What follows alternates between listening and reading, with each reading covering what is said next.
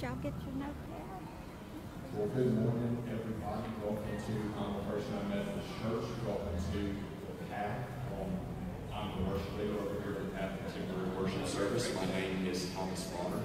It is so good to see everybody. So good to see all your faces in here this morning. And church, we will get started. We have all come here together, and the clock is showing that it's time for us to begin our time. But more than the clock, we have all gathered together, and we have all chosen to spend our time here in this place today and to come together to worship the living God, to come together as brothers and sisters and sons and daughters. So church, I would just not further stand in the way of that here in just a second. We'll begin with a time of praise and a time of worship. But first, I would just like to open us up with a word of prayer, church. Father God, thank you for all of these gathered here. And dear Lord, I just pray you make us present like you are present. Give us hearts that are open, ears that are ready to hear just whatever you would speak to us this morning, Father, so that we could go out from this space and we could be rejuvenated, and we could take what you give us on this time on Sunday morning and just live it out throughout the rest of the week. And Father God, we love you. I pray all this in your Son Jesus' name. Amen. Well, church, I would invite you to stand with us now as we begin with a time of song.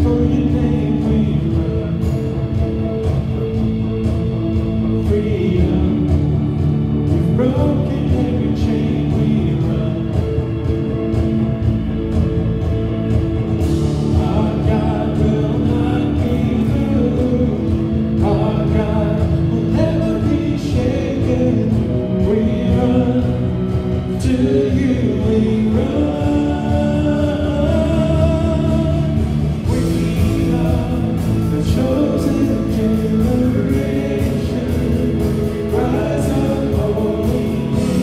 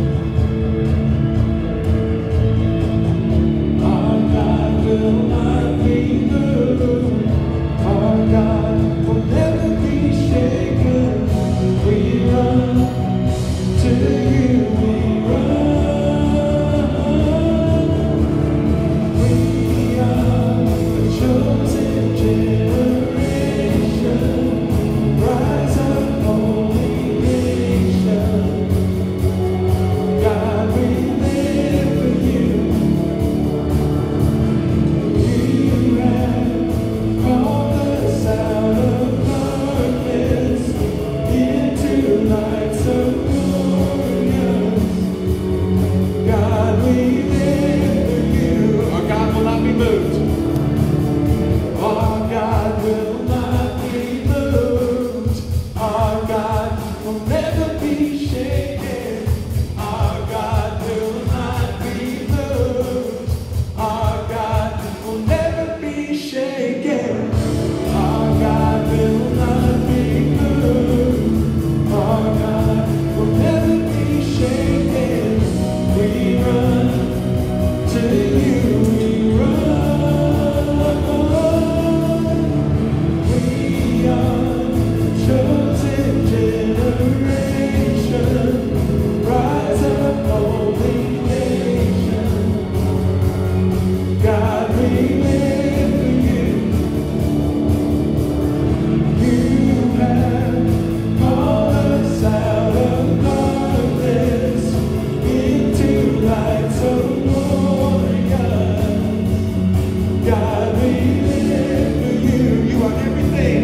You are everything. More than all we need. God, we live for you. God, we live for you.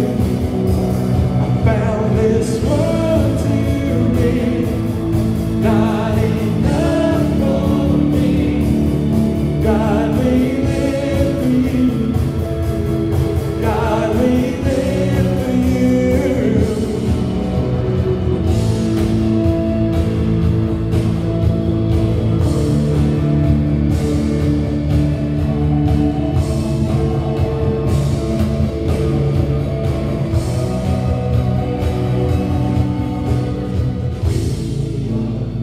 A chosen generation,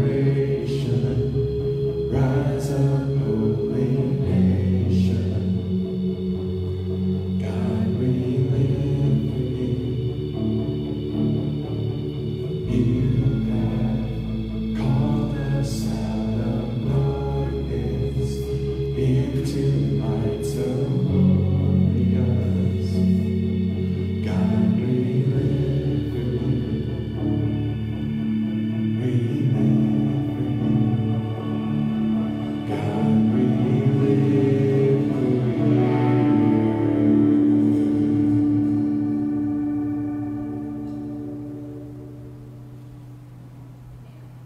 Amen. Well, church, you can be seated. Well, again, everyone, welcome to everyone here. We're really happy to see everybody who is here with us in person, and we get to see your faces. We are also very thankful and very blessed that we are able to have all of you meet with us via our live stream, whether you're watching now on Facebook or YouTube, whenever you're watching. And if you are visiting with us today, guys, just want to say that we are very thankful and we're blessed that you have chosen to spend your time of worship in here with us this morning. There are registration pads on all of the rows of the chairs. If you would please pass those around. It lets us know who is here with us today. It lets us know that we can pray for you.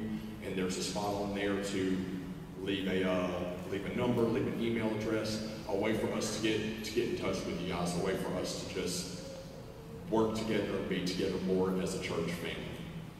I think the big thing coming up in the life of our church this week, next Sunday on the 4th of July, there will be one big Freedom Sunday service over in the sanctuary at 10:30. So everybody, all of our other members here that we usually call Path our home, and most of our Sundays are here at 9 o'clock. This building, there will not be anybody in this building next Sunday. So 10:30 over in the sanctuary next Sunday. We are going to have a musical guest, Mr. James Linden Hogg and his father Jim. They're going to be singing. They do traditional, they do folk and country, Celtic and gospel music, and with it being 4th of July, it's all going to be very patriotic. It's going to be the Freedom Sunday. Also after that, at the church grounds, there will be a barbecue, there will be food and lunch. So plan to come, bring some friends. What we do ask with all this, though, everybody, is, especially as far as the food goes, everybody who is graciously taking care of that for us, we need to know how much food that we need to have. Back there, as you enter or exit, there is a a sign-up list. Looks just like this for Freedom Sunday. If you plan to be there, and if you plan to have a barbecue plate after our service and after Freedom Sunday and the musical, the music and everything that we're doing, if you plan on being there and if you plan on having a barbecue plate, if you would please sign up so that we may have a record of that and that your food will be ready whenever everything is all said and done. But Pastor, am I forgetting anything? No, that's it.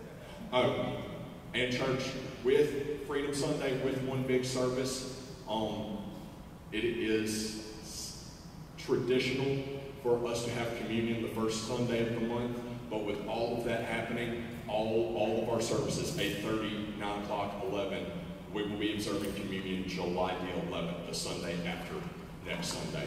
But I think that's everything big, all the big news coming up in our church this week. So children, if you would like to come down for a moment with Miss Leslie, I think that is what we will have now. Good morning.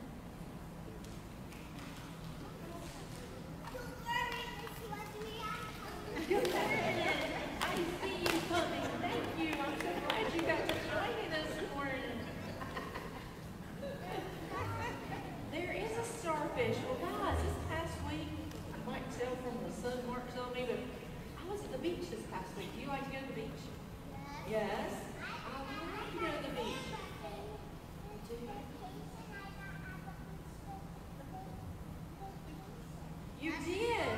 Well, while I was at the beach, I was thinking about how God made everything so beautiful and so wonderful for us to enjoy. And I was looking at this starfish that someone got me a long time ago. I've had this for a very long time, but I was looking at how perfect it is. It's really very beautiful, isn't it? And then I have this seashell that's really very pretty. I've had for a long time, that somebody gave me with a Bible verse on it. We do, and actually this one, Pastor Steve actually used this one when he was baptizing some kids not long ago. He used this one. But while I was looking at the seashells, I started finding maybe they were broken. See, that one's kind of broken, right? And this one has a little tiny hole in it. I don't know if you can see it. This one has a little tiny hole in it. You see? And here's another one that's broken. But let me just tell you, I started thinking, a lot of people were picking up the broken ones and they were throwing them back because they only wanted the perfect. They only wanted the perfect ones. But it reminded me of one of my favorite Bible verses. In Psalm 139:14 says, "I praise you because I am fearfully and wonderfully made. Your works are wonderful, and I know that full well." Well, so many people throw the not so good ones back, right? But guess what? God made us all different, just like He made the seashells all different, right? We don't all look the same. You might see some people sometimes in a wheelchair and you wonder, oh, they've got something wrong with them. But guess what? God made them exactly the way they are for a reason. And God made you wonderfully and perfectly exactly the way you are right now. How cool is that? So I want you to think about Him. I want you to think about next time you look at yourself in the mirror, don't look at, oh, I've got a spot right here, or I've got a freckle right here, or look at yourself and think, God made me beautifully and wonderfully exactly the way He wanted me to be. So let's pray. Dear God, thank you for taking the time to make me just like I am. Sometimes I forget you made me this way for a reason. Help me remember that you made everyone and everything so perfectly beautiful the way you did. Amen. Well, church, I would invite you to stand with us again as our children are finding their way back to their seats.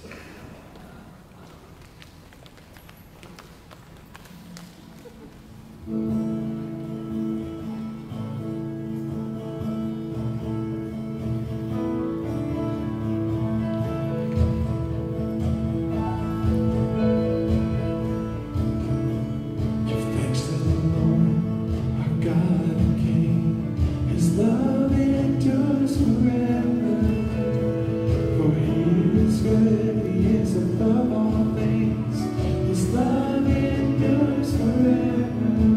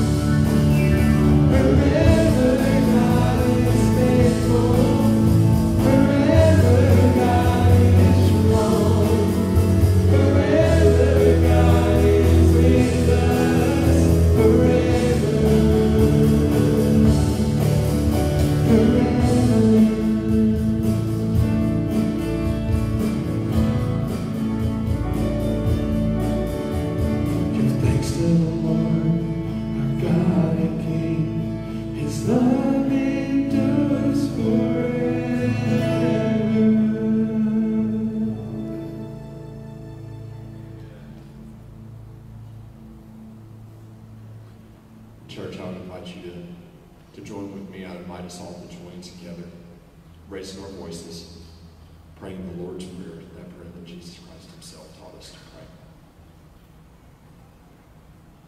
Our Father, who art in heaven, hallowed be thy name. Thy kingdom come, thy will be done, on earth as it is in heaven. Give us this day our daily bread, and forgive us our trespasses, as we forgive those who trespass against us. And lead us not into temptation, but deliver us from evil. For thine is the kingdom, and the power, and the glory forever. Amen.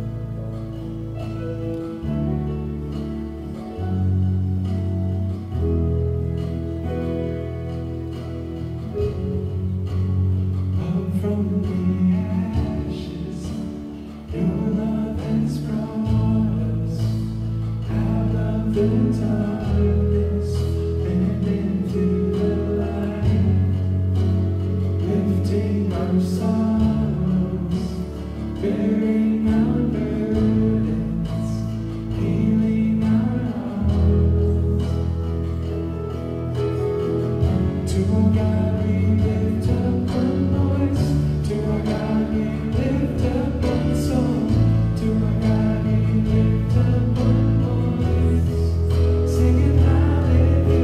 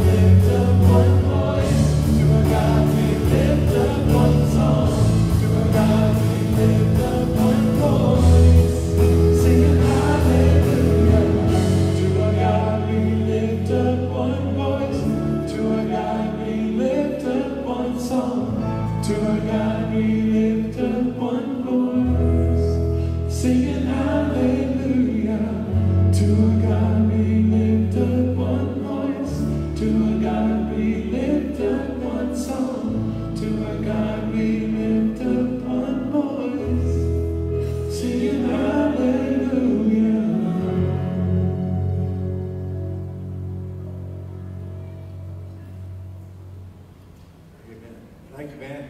You may be seated. Will you join me in prayer? Father, we thank you for all we've experienced already in your house of worship today. We thank you for these songs of praise that we've heard. We thank you for the voices that have sung them and the way you have blessed us. And Father, now as we open your word, help us to find in it the words that we need in our lives to bring us power, to bring us joy, to bring us peace. We give this time to you as well. We thank you for each person that's gathered here, families that are here, the children that we've already seen today. Lord, we just thank you that we are all gathered in here in this place with one accord. In Christ's name we pray. Amen. Jesus told a lot of stories. We call them parables. The reason that he told us parables was to give us a picture, a clear picture of what God is doing in our world. Don't we need that? We need that picture, what God is doing, how God is acting in our world. And the overarching word for that, term for that, is the kingdom of God. It is this church is part of the kingdom of God. Ministries outside of our church, like we will hear from today, like the Gideons, they are part of the kingdom of God as well. And so Jesus told these stories, and it was stories of things that people could relate to, because there he was, people that were living off the land. They were agrarian people. So he would say the kingdom of God is like a planter who goes out and throws seeds out on the ground to plant. They would know that. They'd seen that. The kingdom of God is like someone plowing a field and trying to keep that plow straight and knowing where they're going with that. They had seen that as well. He talked about other things like livestock. The kingdom of God is like sheep.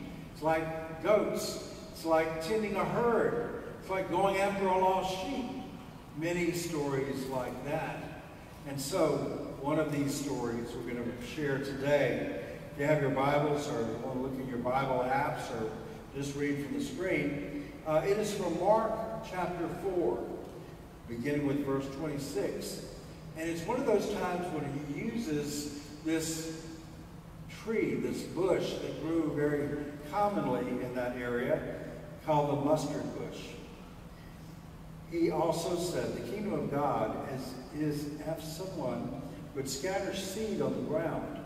They would sleep and rise night and day, and the seed would sprout and grow.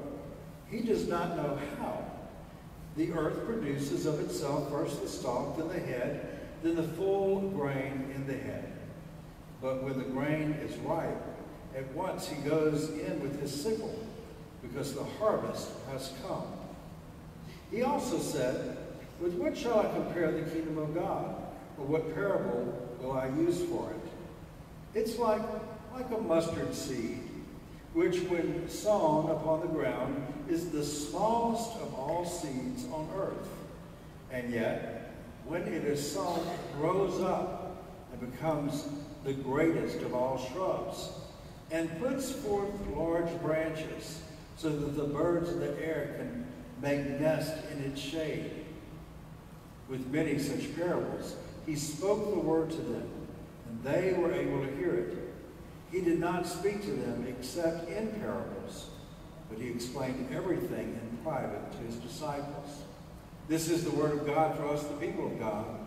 Thanks be to God. Well, when I was growing up, my sister had a little necklace, a little pendant that she would wear to church sometimes, and it had a tiny little glass bulb at the end of it. And inside that glass bulb, if you look real carefully, there was a tiny little seed. That was a mustard seed. And it was to remind us of this parable and other parables about the mustard seed and the mustard plant. In fact, Jesus used that parable 4 times throughout the Gospels. And one of them he talked about faith. In Matthew 17, he says, if you have faith as small as a mustard seed, you can say to this mountain, move from here to there, and it will move. Nothing will be impossible to you. So we think about that. But when we think about mustard, we don't think about seeds, do we? We think about that bright yellow stuff that we put on our hot dogs, or some of us put on our hamburgers. You know, it's summertime, it's time for hot dogs and mustard and things like that. And so we think in those terms of something for food, a condiment, something to make it taste better, or at least more interesting. And if we want to get fancy, we buy one of those European mustards. It's a little bit different. It can be really good. But when the original hearers of this, the people in Israel, heard Jesus talking about mustard, it must have given them pause. It must have bothered them a little bit. Because they didn't use mustard. They didn't like it. They didn't use it for food. Go to a Middle Eastern restaurant today, or Lebanese or others, and find a jar of mustard or a bottle of mustard on the table. It's just not part of their cuisine. No. Mustard to them was that thing that those hated Roman soldiers ate with their food. Rome invented mustard, ground up the seeds, mixed it with wine or vinegar, and used it as a condiment. But the people of the Middle East didn't. Rabbinical sources tell us that anyway. In fact, mustard was not a plant that was well liked. It would be like me saying, the kingdom of God is like a bunch of dandelions. You know how much you love dandelions, right? Or the kingdom of God is like Johnson grass that grows in your yard. Boy, isn't that great? That's how mustard was to them. Why? Well, it was an invasive plant. It was something that if you got it in your yard or your garden or in your field, you wanted to get it out because it took over. Those tiny little seeds that were in that bulb that my sister wore also are blown everywhere. And so if you have one mustard plant, pretty soon you're going to have 100 mustard plants. And they grow big. They grow big. They're the largest of the bushes of that area. So they're very invasive. Why would Jesus choose mustard to talk about the kingdom of God? He's talking about something very small and seemingly insignificant. He's talking about, I believe, the people that were following him at the time that to the world seemed small and insignificant. Think about the disciples that Jesus was first calling. He bypasses all the seminaries and yeshivas and all of those places of higher learning that were there in Jerusalem. All those polished city people with proper language and good clothing and good breeding. And where does he go? He goes to areas like Capernaum in Galilee, the backwater. He goes to the agrarian people that are there that are making their living from the earth. People that were not afraid to get their hands dirty and get dirt on their sandals in order to feed their families. That's who Jesus goes to first. He goes to the shores of the Lake of Galilee, the Sea of Galilee, and there's a bunch of fishermen. Well, you know how fishermen smell? They smell like fish. Why? Because that's what they do. They weren't the polished people that you would think that would need to be those that would change the world. They were the small, insignificant seeds to the world. And yet that's who Jesus chose. He chose people like Peter, who had a problem with being impulsive, also had a problem with fear in his life when he denied that he ever knew Christ. And he chose Peter. Later he chooses Paul, who by his own admission had some sort of thorn in the flesh, had some sort of physical issue. And he was also called a stutterer and a stammerer by people that heard him speak. Chose people like the other disciples, like Matthew, a tax collector that would have been hated by the people. A political radical named Simon the Zealot. These were people that you would not think God would include as the leaders of his kingdom, and yet it is from those seeds, those mustard seeds, that the church continued to grow and grow. And as it broke the barriers outside of Jerusalem and into Samaria and into Judea and into the uttermost parts of the world, like that mustard plant, it could not be stopped. But here's the other thing. It also provided protection for all of those birds of the air. In 1910, a young baby was born in Albania. I don't know about you, but I'd be challenged to find Albania on a map. I think it's part of Macedonia today.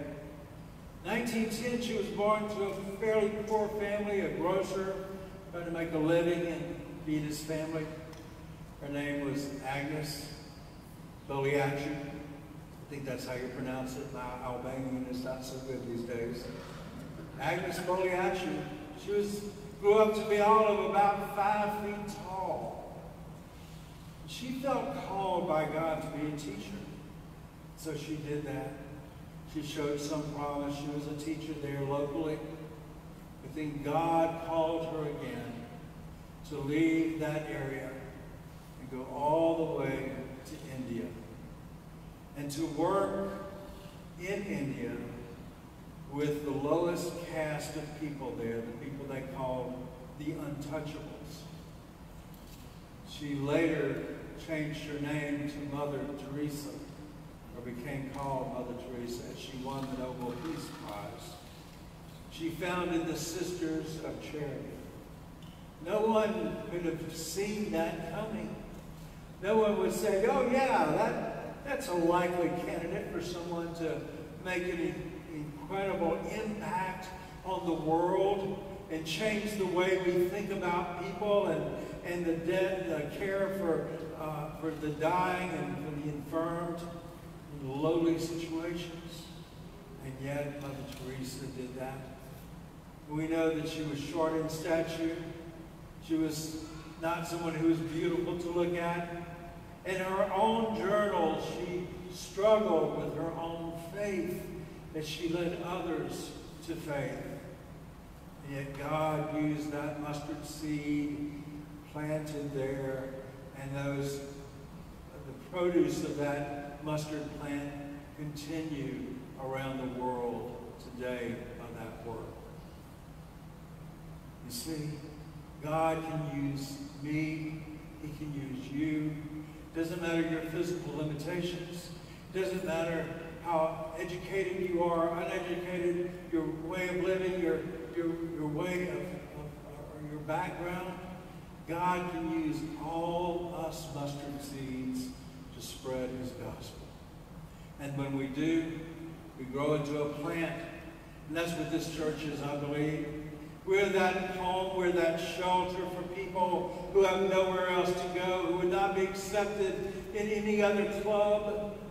As Jesus says, that mustard plant, that great shrub gives home to all these birds in the air who have nowhere else to go. And they come and they nest and they raise their children, their eggs there. They hatch and fledge and they multiply there in the shade, in the protection of that plant. We are that here in this community. And a mustard plant or a mustard bush doesn't select which birds get to come and which birds have to go away. It is inclusive of all of the birds there, not just the pretty bluebirds that we like to look at and hear sing, not just the beautiful cardinals with their bright colors, but those noisy blue jays too, those annoying mockingbirds too, those crows, those blackbirds, all of them are welcome to be a part of that bush. Folks, we need to remember that is who we are. We are those seeds, but we are also that plant. That is the image that God has given us. We can remake this place to look like ourselves, look like our values, look like our politics, look like our lifestyle. But God has much bigger things for us to do. Writer Brian McLaurin gives us a great example of this. Now, during the COVID thing, a lot of people got back into putting puzzles together. Everybody do puzzles, the 1,000-piece jigsaw puzzles? Some people in my family are doing that. They kind of rediscovered what an interesting thing that could be. So here's the thing. You get one of those 1,000-piece puzzles, right? And you open the box up, dump it out on the table, start separating all the pieces, and then what do you do next? Well, you try to find those corner pieces first, right? And then you start trying to find the edge pieces, and you separate all of those pieces into different colors, different groupings that might go together. But the thing is, you've got that box there with that picture. So you know what you're trying to put together. You got the image clear there. That's where we're headed. We're making this out of that. That's the challenge. But Brian McLaurin says, what if somebody throws the box away? Thinks you don't need it anymore. What if you're not sure with all those thousands of pieces what goes where? What it's supposed to look like? What the end result is supposed to be? Would you just use your imagination? Would you maybe try to just jam those pieces together to make something that looked like you or me or something we like? What would that look like? How messed up would that be? It certainly wouldn't be what was intended by that artist. God has given us the image of the church right here. And we sometimes make it our own image, our own thing, our own little club, our own exclusive group. We want to make it to look like us. And when we jam all those pieces together and we look back and we think, what happened here? Why is it such a mess? How come this is not working? How come these pieces are not fitting together? We just go back to the image. Are we that mustard bush that invites all, welcomes all, gives shelter and protection and nurture to all? Are we like those seeds that go out and are spread through our community and bring the Word of God wherever we go? I'm glad to say that there are organizations in our community like Gideon's who are doing just that. They're spreading that seed when they give out those little New Testaments to the military or to schools that will allow that now. They are spreading that word through Bibles and hotel rooms. Their work is difficult, but it is good.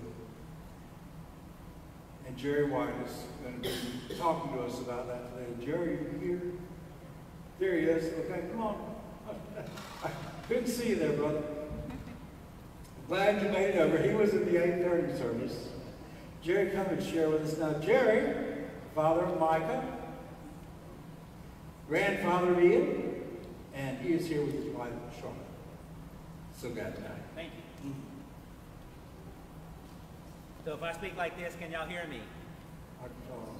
Y'all good? Let's get a microphone, folks. Here we go.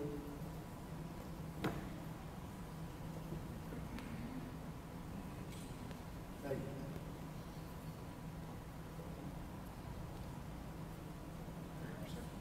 Okay, thank you very much. You want one too? All right. Thank you for having us and allowing us to speak to your church.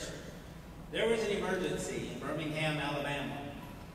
A man was dying in a hospital. He had to have a surgery that only one person in Alabama and Birmingham there could perform to save his life.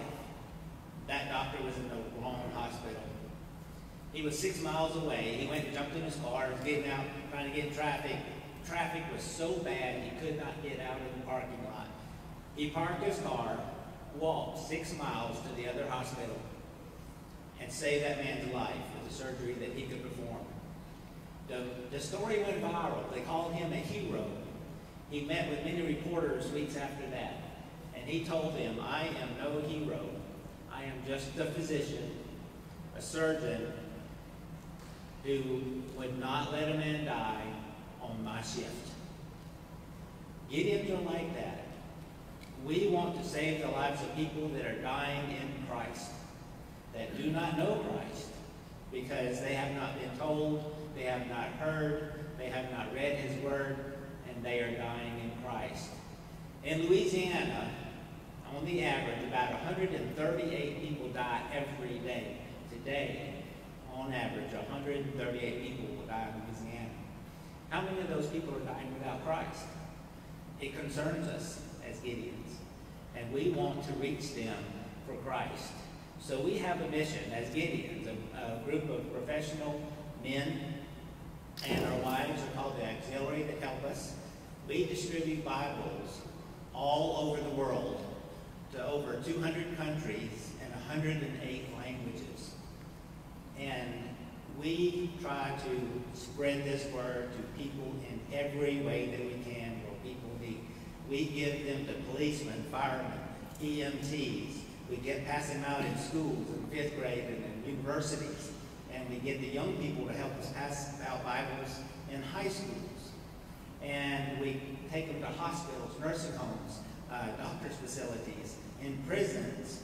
We pass out these Bibles that you probably have seen in hotel rooms.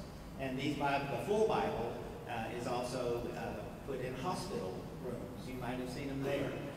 But people need to hear God's word. So we have a mission to give God's word to people in all of these different walks of life. And people are touched. And there are thousands and thousands of testimonies about people who have been touched by having God's word in their hand. I wanted to just give you two today. First one is Daniel. Daniel was an old elderly man in the hospice ward of the hospital on his last days. He was crippled to the point of being in the fetal position and could not hardly move. Well, I gave him a Bible. I gave him one of these brown Bibles, like this right here. This brown Bible is the one that we pass out in correctional institutions. This man was in the hospice ward at Angola Prison. And he had no hope. He was dying. He was crippled. And he was in prison. He didn't have hope. But I told him about a Christ that could change all that. In John 14, verse 6, Jesus said, I am the way, the truth, and the life. No one comes to the Father but through me. And I told him that Jesus was the way to heaven. He is how we get there. He is the truth. There is no lie about Jesus. It's all truth. And he is the one in whom we find life. And I shared with him how he died for his sins. And if you confess your sins to Christ, you can have that new life with him in heaven.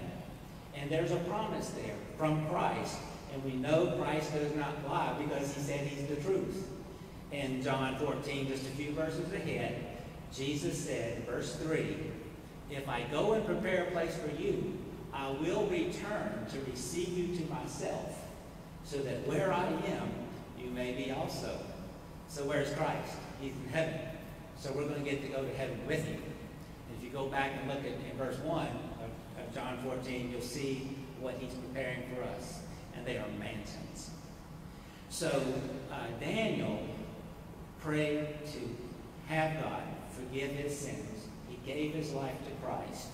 And I wish you could have seen the smile on his face when he looked up from that prayer and knew that he was going to have freedom that he had not known in decades. And he was going to have a new body, a new resurrected body that was perfect. The Word of God changed Daniel's life. The other one is Rebecca. I met Rebecca just south of LSUA at the evacuation center. Rebecca was from Vidor, Texas.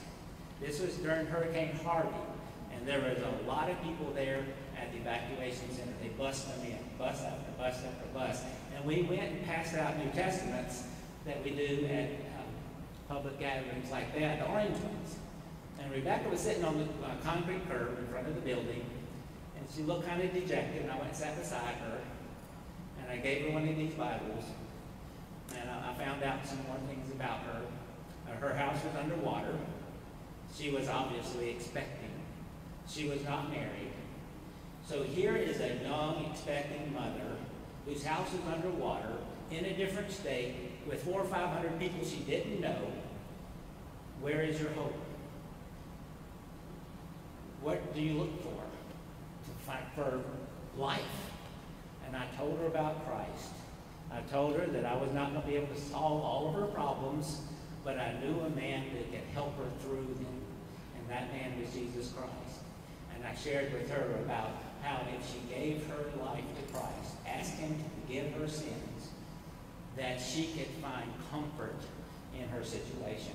And she could find peace, a peace that surpasses all understanding. Here again, John chapter 14. You must think I like this chapter. John chapter 14, verse 27 says, "My peace I give to you, my peace I leave with you. Not as the world gives I to you. Let not your heart be troubled. Do not be afraid." So Rebecca had the peace that she could make it through her ordeal with the help of Christ. And that's the only one that could help her in her situation. So those are just two testimonies how me as a Gideon and having testaments to pass out, we're able to touch the lives of people. And we must help as many of these people as we can. And we need your help. We need to bring the world to Christ. Now, we partner with churches. And the Gideons meet every Saturday morning at 7 o'clock. And we pray for churches. We pray for pastors. And we pray for the needs of many, many, many people that their names have come to us. So every Saturday morning at 7 o'clock, if you get up, you can be assured there's Gideons meeting all over the world. Of course, 7 o'clock follows the time zones. But the Gideons all over the world meet at 7 o'clock every Saturday morning in unity of prayer, praying for churches. But we need your help. So how can you help? You can pray for us. Pray for endurance, that we could do all the things that we need to do to give Christ a message to the world. You can give. And so how can you give? Well, we're going to have a group of men after your service in the back here that can collect cash donations. If you want to write a check and leave a check, you can do that. The checks are made to Gideons International. And if you're not able to do that, you can mail a check in the envelope and these brochures. Jimmy, can y'all get these out now and pass them out? They don't have them yet. Have you got some help? Okay, good, thanks. So we have these brochures that you're going to get, and there is an envelope in here that you can mail a check. There's also, if all else fails, there's another way. Here's a little scan code right here on the corner. You can go to Gideons International and donate online if all else fails. So you can help us by giving and spreading God's word to the world. You can join us. You know, we need Gideons all the time. The membership of Gideons has dropped because of age. We need some fresh, new, young blood. And we have a very strong camp here in Pineville, but our surrounding camps, they need some help because they don't have as many young people as we do. So you can join us and help us. And wives, you can join too. And you can get your young people involved. We have a book called The Life Book. 2 books. One is the book of John and the other is the book of Mark. And these are written for teenagers in a style that teenagers would appreciate. And these are free to churches for their youth to pass out in their schools. So it has to be ordered by the minister or the youth minister. And they are free of charge. And they come in cases of 100. So if you'd like to get 100 of these and give them to your youth and they want to be our missionaries, they can pass these out. We've passed out millions of these around the world as well. So they can get involved. And the other way you can help is through the Gideon Card Program. You have a card rack in front of the foyer and the main sanctuary. That card rack has in-memory cards, thinking of you cards, and recognition cards. So if you have a loved one that has passed away, and you usually buy flowers for them, what happens a week from then? What happens to those flowers? They go into trash, don't they? They're dead. They're wilted, and they start falling apart. So if you would, in lieu of buying flowers, you can get an in-memory card, and you can donate Bibles in honor of that loved one. And in these cards, there's actually 2 envelopes. There's a small envelope where you can give a contribution to the Gideons, and there's a card, an in-memory card, that you can write a note on and say, I have donated so many Bibles to go around the world in honor of our loved one. And that's a great way to help people. So please use the card program. About 1/3 of our funds comes from the card program. And just letting you know, 100% of the money from the cards, 100% of the money that you donate goes to buying and distributing Bibles around the world. All of our administrative costs are handled by the dues of the Gideon and other endowments that we were given. 100% of the money you give buys Bibles. We need your help. We need to give the word to the world. We need to give people new life. Help save their life, like that doctor did. We are Christians. People are dying without Christ. Don't let them die without Christ on our shift. Thank you for helping.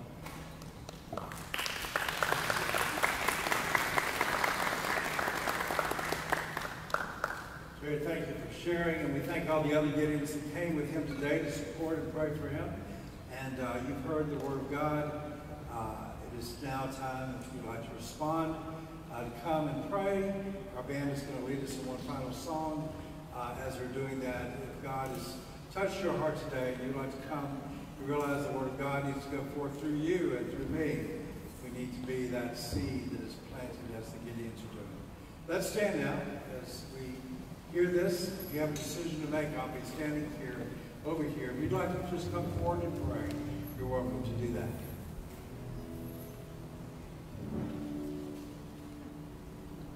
Build your kingdom here, let the darkness be. Show your mighty hands, heal our streets and land. Set your church on fire, win this nation back. Change the atmosphere, build your kingdom here. We pray.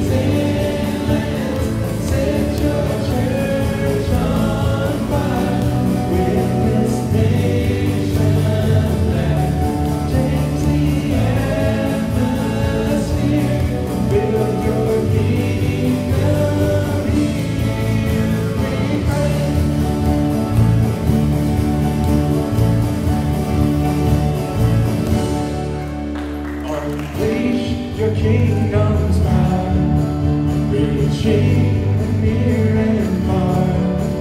No force of hell can stop your moving, changing heart. You made us for much more than this. Awake the kingdom seen in us. Fill us with the strength and love of Christ. We are your church. We are the hope on earth. Build your kingdom here. Let the darkness fear. Show your mighty hand. Heal our streets and lands. Set your church on fire. With this nation back. Change the atmosphere. Build your kingdom here. We pray.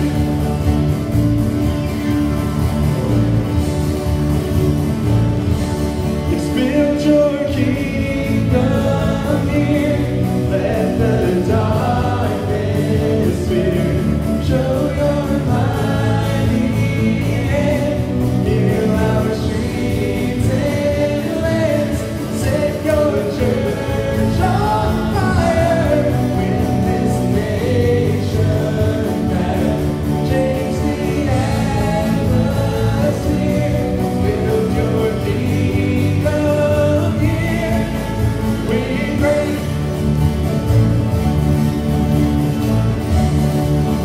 We pray.